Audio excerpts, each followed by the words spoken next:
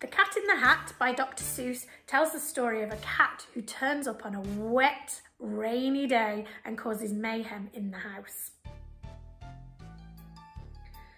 The sun did not shine, it was too wet to play. So we sat in the house all that cold, cold, wet day. I sat there with Sally, we sat there we two, and I said, how I wish we had something to do. Too wet to go out and too cold to play ball, so we sat in the house, we did nothing at all. So all we could do was to sit, sit, sit, sit. And we did not like it, not one little bit. And then something went bump. How that bump made us jump.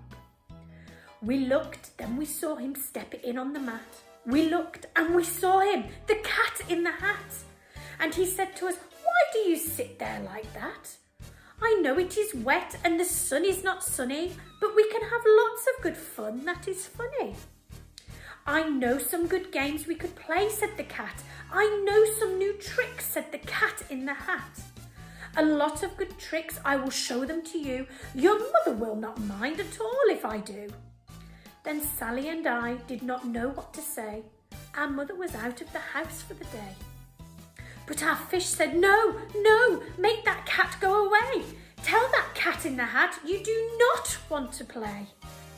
He should not be here, he should not be about, he should not be here when your mother is out.